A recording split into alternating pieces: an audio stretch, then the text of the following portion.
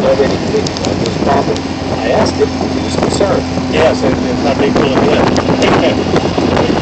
Gets to the store wet, wets the carpet, have to move all the carpet, put the flooring in, and try to be back open for business as soon as we can. In another part of town, the road in and out of Mandee is now totally flooded. Next to it, there's a parking lot with about a dozen cars there. Most of them are already flooded out. The ones that aren't soon will be. Yeah, they're pretty well messed up. Steve Weltney came by just to see it. Old-timers seem to recall this part of town only flooding once before, in 1993. In many ways, Eileen is an unusual storm in its size, its power, and its nearly straight-line track up the East Coast. But Weltney says it could have been worse. I think that we are so blessed and so lucky that it wasn't up north. I mean, this is the one. Today's state and local officials will be working to assess how much damage Irene inflicted in North Carolina. Greg Allen, NPR News, Mandee, North Carolina.